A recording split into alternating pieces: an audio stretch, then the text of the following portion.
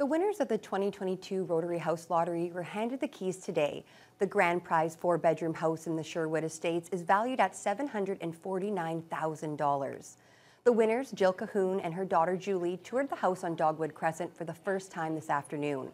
Their names were drawn by Rotary Club officials during the Canada Day festivities at Marina Park. The Cahoons say they buy house lottery tickets together every year and are grateful to be part of supporting the cause, especially the children's charities. Oh, very excited. This is a spectacular luxury home, and we're just thrilled beyond words. We're both thrilled beyond words, yes.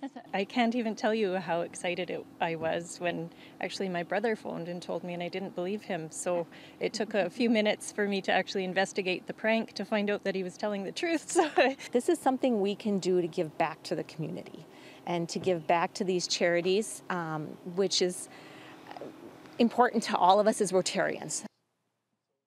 Rotary Club past president Don Shibesta says although tickets were not sold out this year, they still raised more than $400,000 for local charities. The club has a long list of requests and they hope to honor as many of them as possible. In the meantime, the Cahoons say they're giving themselves the time to enjoy the moment before deciding whether to sell the house or whether one of them might move in.